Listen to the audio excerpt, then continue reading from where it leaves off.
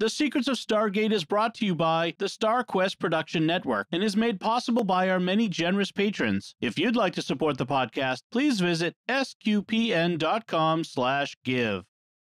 You're listening to The Secrets of Stargate, episode 29. Janet West, Jackson has identified the seventh symbol. All right, here we go. We are about to try to make a connection. All we gotta do is bust out of here, commandeer the ship, and fly on home. Indeed. You say that a lot. I know that this could be dangerous. But this is our job, right? It's what we signed on to do. It was never about going home. It's about getting us to where we're going. Howdy and welcome to The Secrets of Stargate, where we talk about the hidden meanings and deeper layers found in the Stargate movies, TV series, including SG-1, Atlantis Universe, and more. I'm Father Cory Steek. I'm taking over for Jack Barazini this week. Fortunately, Lisa Jones and Victor Lambs are here. Howdy, Lisa. Hey, Father Cory. Howdy, Victor. Hi, Father Cory. Well, before we start talking about this week's episode, which is Family, the 8th episode of the 2nd season, Victor's got an announcement. That's right. So, as you know, we've all been waiting for new Stargate content to hit our screens. Our 8-year-old, who I've mentioned on the podcast before, and I could not wait any longer. So we've taken it upon ourselves to create a new Stargate adventure in a most unconventional format. And so it's in development right now, but we're hoping that by this Christmas, you'll all be able to play an original Stargate-inspired adventure on your original Game Boy systems. Oh, sweet. And if you don't have an original Game Boy system, you'll be able to play it in your web browser, on your computer or mobile device. Imagine or think about Pokemon meets Zelda meets Undertale meets Stargate, and that's kind of what it will be. A nice casual game and Christmas present to all of our fans. Oh, fun. Yeah, Victor gave me a peek at it early, and it looks pretty impressive what he's got. He's making his own music even. It's all, self-composed music. He's not borrowing anything from anyone else.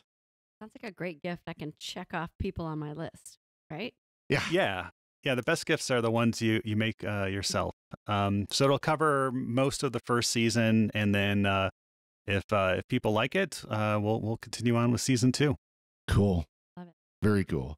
Yeah, we'll have to look out for that. Like I said, it looks very interesting, very much, kind of the Game Boy, Nintendo, NES era role-playing type games. So we'll make sure that it's announced when it's available and you can download it and have fun.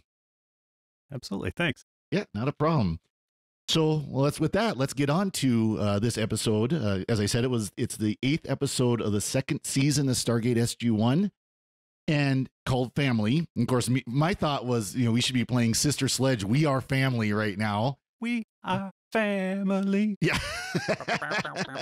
had to get the earworm in there, you know. But as a I got all my Jaffa in me. Better version of the song. No. Yeah. So as a summary, Braytak stops by SGC to give Teal'c some bad news. Apophis has kidnapped his son, Ryak. After overcoming the surprise that Apophis is still alive, spoiler, that's not the last time that'll happen to SG-1, SG-1 goes to Chulak to rescue him. More bad news. Teal'c's wife, Ryak, has divorced him and hitched up with Teal'c's best friend, Frotak, who is totally trustworthy until he isn't. The first rescue attempt fails because Ryak is brainwashed, but the totally not a trap second attempt succeeds in bringing Ryak and Drayak to Earth. After some Zat-shock therapy, Ryak is back to normal, so he and his mom are sent to the Land of Light, where they no longer have to worry about the Broca Divide. So, Lisa, what do you think of this episode? Oh, gosh, not me first. I wish I wish I could say I really like this episode. It's just not my favorite. I don't know. Okay. It's little. I don't know. Little too much cheese. Little too much predictability. Mm-hmm. It's all happy in the end, so I guess that's good. Yeah. How about you, Victor? Like sands through the hourglass, these are the days of our Jaffa. No, it's little. I mean, they have to build out Teal'c's backstory. We get a little bit more of a glimpse into the life of the family life of the Jaffa. There are some cool moments in it, which we can talk about. Certainly, Jack in the Serpent Guard outfit is a standout image. And then I have a rather controversial take on this that we'll get into later. But yeah, I mean, Catherine Powers penned episode a lot about, interpersonal relationships and stuff, but definitely builds up the mythos of the Jaffa a little bit, I think, or, fills in some of the backstories on that. Very good. Well, and of course, there are some returning characters in here. Start with Brainwashed. He dials up the SGC. Hey, yo, I need to stop by and visit. Little funny though that they didn't give him a code with his own for himself. Instead, just gave him another SGC or SG1 GDO. But and did they tell Hammond they did that? I kind of did Hammond know that they did that? I would assume. I thought so. But yeah, because obviously SG1 is standing there in the control room as the SG1 code comes across. Yeah. So I think he must have known. Yeah, I think that's just so we can get like a few seconds of like, is this more SG1 robots or something? Yeah. What's going on here? Because Braytac has been to the SGC before, right? Oh yeah, yeah. That's because that's where he met Hammond of Texas. Jack of the Windy City. We get introduced to. Today. Yeah. But yeah, so we start with Braytac, and then we of course got Teal'c, Teal'c's wife, who basically divorces him and hooks up with the other guy, who we meet for the first time. And she's had some work done. Previously, she was played by Sally Richardson from Eureka and a number of other shows, and now the character's picked up by Brooke Susan Parker, who does a fine job. I think I prefer Sally Richardson just because of her, work on Eureka and stuff. But yeah. Yeah, it's one of those characters that it changes, that they do have different actor for whatever reason. And probably, well, by this time, Sally Richardson was on Eureka, probably. Oh, yeah, it could have been. I think this would have been about the time that Eureka was, because there was that point there where you had it, Stargate, SG1, and Eureka were on at the same day. So the golden age. Yeah. I like to call it. Yeah. Back when there was some good stuff on Sci-Fi Channel, not instead of Sharknado. Something to do on Friday nights, right? Yeah. And of course we had Ryak return as well. We had Teal'c's son, who's suddenly brainwashed until he's totally not honest. Didn't see anything, right? I wrote down it's Jack is overly concerned, Teal'c is underly concerned. He's like, oh, he's a Jaffa. He's tough. He can overcome this brainwashing. And Jack's like, yeah, dude, you're completely missing it. Mm-hmm. Yeah, and it gives us two of our like favorite early Stargate tropes. The first one of which is the twist ending that even the characters can see coming, so they hang a lantern on it and say, "Wasn't this too easy? Gosh, there must be a twist coming."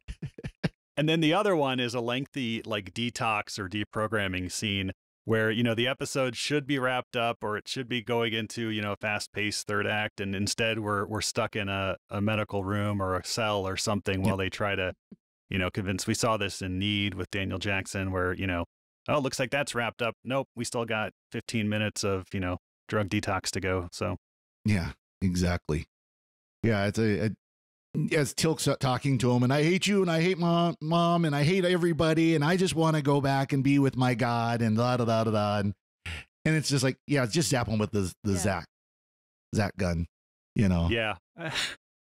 Oh, electroshock therapy wouldn't that be dangerous? Yeah, to be perfectly honest, we wouldn't know what it would do to a symbiote. How about shooting him with a Zat? Yeah, that'll work. Yeah, exactly. Well, that's why I called it Zat-shock instead of electroshock. Yeah, that was clever, and it's like, they're talking about, oh yes, this is a real medical procedure or whatever. Also, we can just go and shoot him with an electronic gun. Yeah. Okay. That was awfully easy, right? Real deprogramming. Or I could just shoot him with something we've all been shot with and we all survived and it hurt for a few minutes, but we're good. Yeah, exactly. Yeah. Yeah, I got kids. I think I'd shoot him with the Zat gun. I was gonna say, I wonder how many parents are like, hey, I want one of those. Yeah, because it quiets them down for at least 5 minutes. At least. Right. So radiation will help me cure my cancer. Yeah, go stand in Chernobyl for a little while. Yeah, exactly. Same thing. Yeah. But yeah, and we get to see Jack, right? Zat Frotak a couple times and 3 times, right? Yeah, 1, 2, 3 strikes, you're gone. Yeah. Yeah, exactly. Yeah. So we got Frotak we meet for the first time, and supposedly he's like the bestest buddy of Teal'c like ever, and really was jealous of Teal'c about his wife, and wanted to be with him, and oh yes, you can trust me, and he was offended that Teal'c didn't trust him. The next scene, he's betraying him, trying to betray him to the Goa'uld, and it's just like, wait a second. Yeah, and so this is my controversial theory here. So I'm watching this, and I even have a note. Teal'c is acting very stupidly throughout this episode. Like, his wife, he's in this house, Frotak is there taking care of him, and he gets, really mad at Frotak, and, he wants to swear cuckold's revenge on him or something. Which, and then he's making out with his ex-wife, and Frotak sees him, and that's what convinces Frotak very quickly to suddenly betray him. And so I'm thinking, gosh, Teal'c, like, how stupid are you? And then I'm thinking, like, this is actually like very smart. Like, because he already knows his best friend Jack is there and that Jack would kill for him, right? Oh. And so if Frotak were to catch him, macking on his ex-wife, then he knows Frotak would sneak out to Apophis, Jack would follow Frotak, Jack would kill Frotak, and then suddenly no more Frotak. So, he's a manipulator, right? Yeah. That's. I think you're giving Teal'c too much credit for this. I Maybe. There wasn't a lot of thought process on Teal'c's part in this episode at all. No. Or is that what he wants you to think? Yeah, exactly. Yeah, it is funny though, where there's several times O'Neill is like, okay, dude, you're not thinking straight. This is your son, but this is all too easy. Carter's like, this is all too easy. And then Teal'c's like, oh, no, this is not a problem at all. And we see another one of Teal'c's best friends being killed, right? Yep. Shekel was the other one, and now Frotak. A lot. Yeah. He's a and this, yeah, he does. Yeah. And this one we see Jack do the triple tap on the Zat gun, and one of the only times, right? Yeah. Yeah, very few, very rare that we see that. Usually it's almost the double tap against the serpent guards or something like that, but rarely do we actually see them getting wiped out like that, where they actually just fade away. Not even like a pile of dust; they're just gone. But and uncredited, and so he must have been wearing one of the masks because I didn't see him. Mike Dopud, who is his first of 9 characters across the Stargate franchise. Wow. One of the regulars. regulars. He plays one of the they're not the Orion Syndicate, but whatever they're called. On Universe, he plays one of them. Is a couple of different characters in Atlantis, and I think plays 6 different characters across SG-1. So yeah, he's been in everything. But uncredited, so probably in one of the masks or something. But it was good to see him show up for the first time. I wonder if he's the one that Jack killed to get his mask as he escaped. Could be, yeah. Yeah, there's a great scene where he comes to the door, and of course Braytak's ready to kill him. He's like, wait, drops the hood. No, we're fine. And then you wonder, is Braytak gonna pause? Like, oh, okay. I won't shoot. Yeah. Yeah, even from the beginning, Braytak insults Jack as he comes out of the gate. Jack's like, "It's great to see you." Yeah, and insults him. It's like, "Oh, great, thanks." Right. We get to see Goa'uld TV again, which mercifully we don't really see too much of that after this point. I don't think. Not very exciting. Not very exciting TV, that's for sure. Apparently, all the Jaffa have this like spherical orb that's redundant in their house, and Apophis can pop in whenever he wants to with an emergency, Goa'uld broadcast and say his piece. But I think in the previous episode where he was doing this through the gate, wasn't it like a 2-way communication? Yes. So I was wondering, like, can he see into everybody's homes with this thing? And is it really like the smartest thing to have this just kind of sitting out if you're harboring fugitives and stuff? Maybe this is only like a unidirectional. This might be just a broadcast thing. This, probably need the gate to do the bidirectional. What's that a book? I'm thinking Brave New World, right? Yeah. Brave New World or something. Yeah. Yeah. So, I mean, the things, I latch onto, I was like, oh, how does this like Yeah. TV thing work? Is it a radio broadcast? Is it something else? Okay, but I don't here's know. the question. So they broadcast it. They say, hey, they have my mom, right? Mm-hmm. How come the neighbors didn't come banging down the door? Is she here? What's going on? I mean, Well, They especially, have to know that. I was going to say, especially since, they were offered, $1 million gold bucks or 10 million or whatever it was for, I think it was like $1 million for Teal'c himself, and then another $1 million space bucks for the rest of them, the heads of the rest of them. but you notice he wanted Teal'c alive, and the rest it was their heads. Yep. So. I think he's done with SG-1. He's like, nope, cut off their heads. I've dealt with them enough. Now, mind you, up until that moment, the SG-1 didn't even know that he was still alive. Right. They thought he had died when his ship blew up, but no, he snuck out before they could. So With Chlorel, evidently, who we... Yep. They didn't really address where he might be.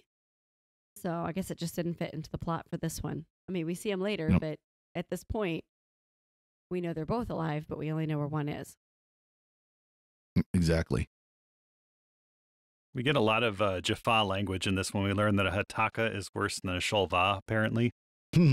So file that away if for your next wedding toast or whatever. But I wonder if it's like, Shuvah's a coward versus the other one's traitor or something like that, or yeah, I don't know. And then we get the Jaffa lullaby or whatever at the end that I didn't bother to translate. Really? Yeah, no, I know. Did you at least Google well, we it? know that Okay, now you're making me feel bad. Let me look it up. It's like a YouTube Okay, video, it says right? here, poker face, poker face. Oh, jeez. Okay. Anyways, we're done with that now. Well, we know that Kelmar Tokim means basically revenge by a cuckold, or revenge by someone who wears horns. Yes, by the wearer of the horns. So apparently the Jaffa are like big into Shakespeare or something. I mean, because I think Well, you never heard Shakespeare unless it's real Jaffa, original Jaffa. it's true. Oh boy, and we learned that they're pretty handy with putting bioweapons into teeth. Yeah, that's kind of a classic trope of the teeth that were broken out replaced by the of course in spy movies that's how they kill themselves. It's always a poison for themselves. Yeah. And in this case, of course, it's a bioweapon that the two parts mix, and it creates a 24-hour bioweapon. Then in 24 hours, the entire world is going to be wiped out. Yeah. And so, like, I'm wondering, they must have been very careful when they were extracting those teeth, right? I mean, yeah. Like, and then what did they do with them, like, afterwards? Did they keep them? Or, I mean, apparently, they must have destroyed them, but how do you destroy, like... I would assume one at a time. Yeah. Oh, that's a really good... Yeah. Yeah. Wait a minute. Just like knock them together with a rock or something. Yeah. But they said it was two separate bioweapons when mixed together was the most deadly thing they've ever seen. And I'm thinking, well, so did you mix them together? Like, how do you know that? Yeah. I mean, I'm not. They do a lot of stuff in that laboratory, like where the nanobots that caused Jack to age, they brought that and put that in the laboratory, and it tried to get out. So, I mean, maybe that's what they did. They took just a couple of, maybe that's what they did with it. They broke it inside the laboratory in the little sealed container there and saw what it did and went, oh, okay, now we destroy this. Yeah.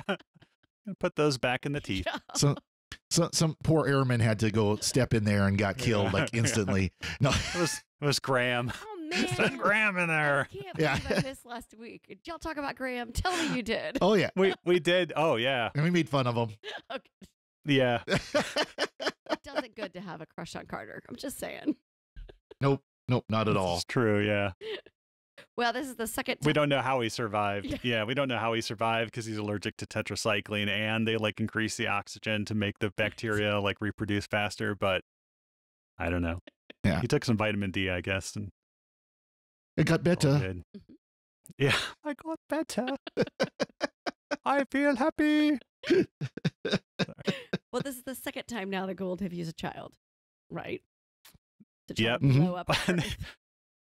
Yeah, they even hang a lander like, Cassandra, anyone? Yeah.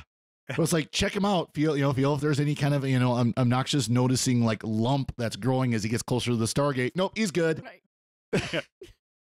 Okay, so there was an interesting moment. He said, Carter, check him out, right? And she starts like patting him down like she's looking for a gun. But then you realize she's looking for a Gould, right? Mm-hmm. But he has a symbiote. So I guess the question is, Jaffa can't become Gould, right? Can they be? Wait, I think we did learn this in another season. They do. Over by their hooks, right? I mean, they're symbiote. Yeah. But I just thought I can't remember. I think they were. I think they were looking for the bomb. I would think they were looking to see if they had done their try. If Apophis went back to the same trick. Okay, extra naquid in his body. Yeah. Okay. It was looking for any kind of sign that he was. But yeah, they weren't clear. The only other thing I could think of is if like they were looking to see if he had like an actual thermal detonator or something like that on him. Some kind of bomb or something. Actual physical device that he could blow up. Instead of a naquid bomb like they did with Cassandra. Mm-hmm. But yeah, it's just so clearly it's like, yeah, something's not right here. This kid is not who Teal'c thinks he is, because there's something not right there. But hey, let's take him to Earth and figure it out. Why not? I mean, Doc Frazier's got to be the best doctor around. I mean, she absolutely right. She deals with. Oh, sure. Mm-hmm. Well, now she knows what she's looking for. Yeah.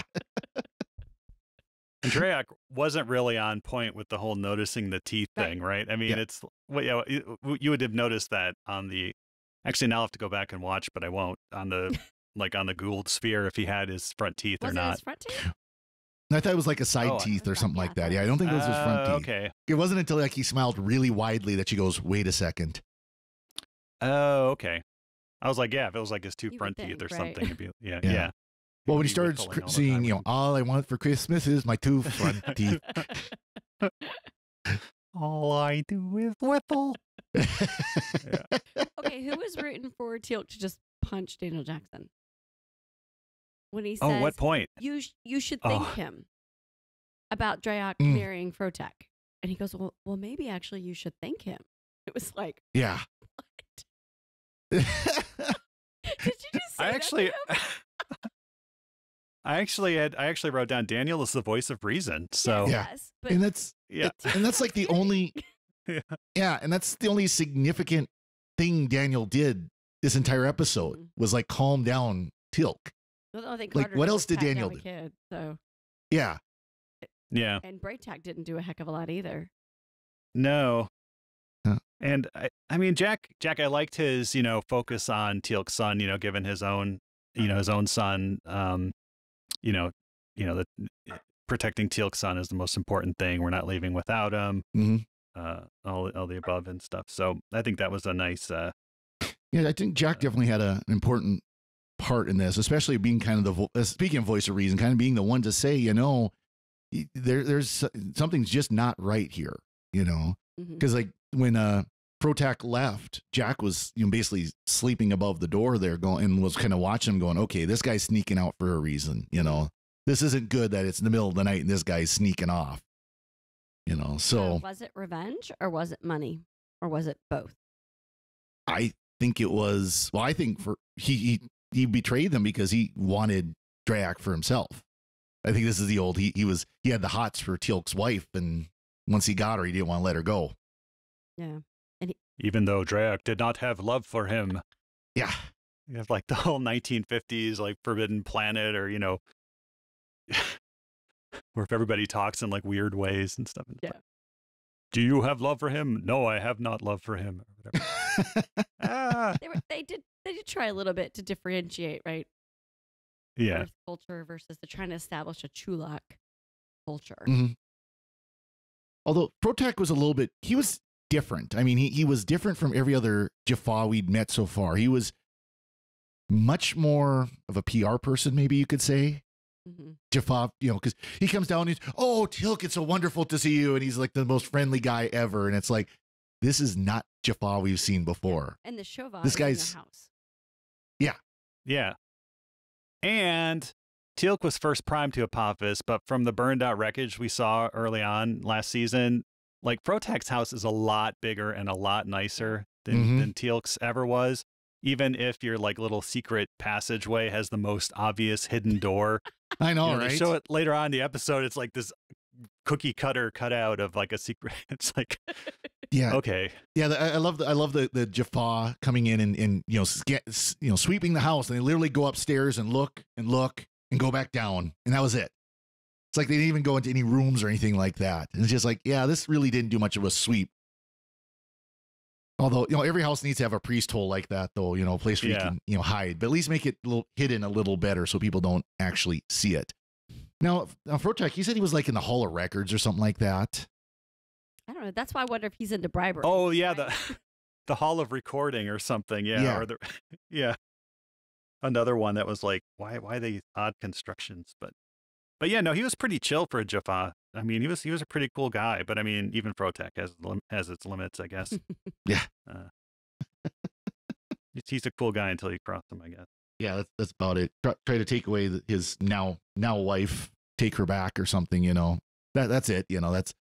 Of course, the question is, was it a trap from the beginning on his part? Was he planning on betraying him from the start, or was it just because he caught Teal'c and his ex-wife making out? I'm thinking, I think how to get the big house. Oh, he marries the Chauvin's wife, and that everyone knows has been back once, right, to see her. Mm-hmm.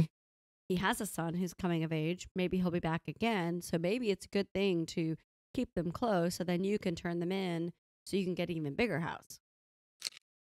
There you go. I don't know. I'm still on Team Frotech here. I think he was just a really nice guy and pushed to his limits. He was honest until his heart was broken. Yep. Yeah, he was until he was until he was wearing the horn until he was the Kelmar Token or Tokeen or whatever it was. Yep. Delmar Hakim as Jack says.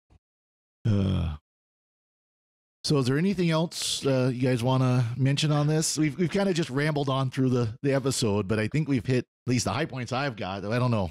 Victor, you got anything else? Military term in here. We go CCT, one shot, one kill. I looked up CCT, but there's just too many acronyms for that. CTT, yeah. I don't know. Counterterrorism tactics. I don't know. I mean, that's the only thing I could think of that would. I like the one shot, one kill, though. I mean, that's right out of Sniper, but. Yeah. And at the end, they go off to the Land of Light, like you said, with Tupelo. And that Tupelo guy, he seems very eager to, like, just have anybody new in his kingdom. I mean, maybe he's a nice guy, but it just seems like he's, like, just way too eager. I don't know. They sent him with to take antihistamines just in case. Exactly. Oh, yeah. Presumably the symbiote would protect Ryak. Yep. But so yeah, I was watching this. I was like, is this the one where Ryak flies the Death Glider? But that's not for another few years. So yeah, I think if I remember reading right in the wiki, we don't actually see him for like 4 more seasons. Yeah. I think it was season 5 or 6. Yeah. Yeah, and then I don't think Dryak comes back ever again. Right. I think they just show flashbacks or something for her. Mm-hmm. Yep. They put her on a bus, I guess. Yeah. So Lisa, anything your part?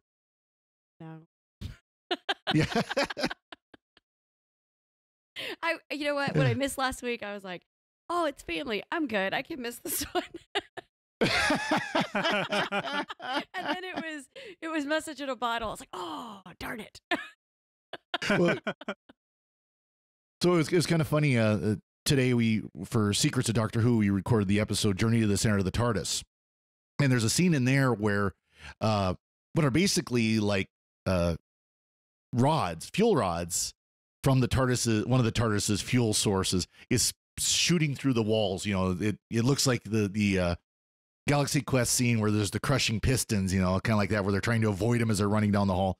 And one of them gets one of the guys that just happened to get into the TARDIS because they, like hijacked it from space, gets speared through the arm with it. Mm-hmm. And it's like, and of course my immediate thought was, message in a bottle and how they Sergeant Siler's trying to cut it and it moves. It's like, well, at least it was more successful in Doctor Who because they actually got it cut and got him off of it instead of, it pushes through make things worse. So but next week we have another awesome episode. Yes, we do. Yeah, Jacob. Carter. Oh, that's right. Yeah. That's right. Yes, that's a good one. So we'll got that to look forward to. But before we get to next week's, we actually have some feedback. We got some feedback to share. We got an email from Lynn who said, I just found your podcast this weekend for this episode, and the episode is Cory. Thank you for discussing the Christian perspective regarding the needs of the many versus the needs of the few or the one. Your conversation clarified for me what God would want from us in that situation compared to the secular world. Keep up the great podcasts. I'm really enjoying them. Well, thank you, Lynn. We really appreciate that. That's of course that's what we're here for. Not just to talk about the fun stuff of Stargate, but also to talk about when there's an intersection of the spiritual, of the moral that we can bring in. We definitely want to do that. So we appreciate your feedback, and please keep listening, and please keep sending us emails. We want to hear from all our listeners. So that's great to hear. Very nice feedback. Yeah, the intersection of faith and Stargate doesn't happen all that often, but when it does, well, maybe we have to jump ahead about. We'll be there. 7 seasons. Yeah, well, right. Yeah, so.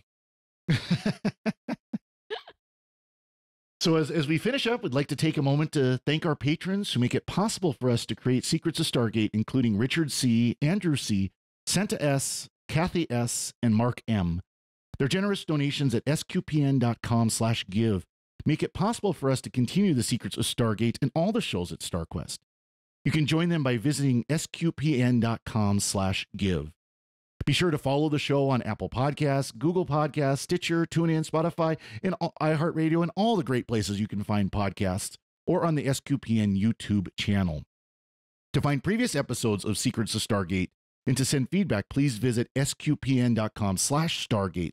You can email us at stargate@sqpn.com or follow StarQuest on social media at facebook.com/StarQuestMedia or on Twitter at SQPN.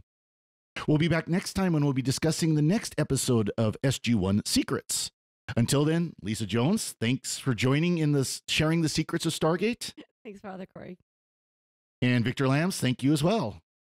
Thanks, Father Cory. Remember, my place of work is in the hall of recording. Yeah, real exciting place. Yeah. Oh, yeah. We got microphones. We got amplifiers. It's a great place. And once again, I'm Father Cory Stika. Thank you for listening to the Secrets of Stargate on StarQuest. Anyway, I'm sorry, but that just happens to be how I feel about it. What do you think?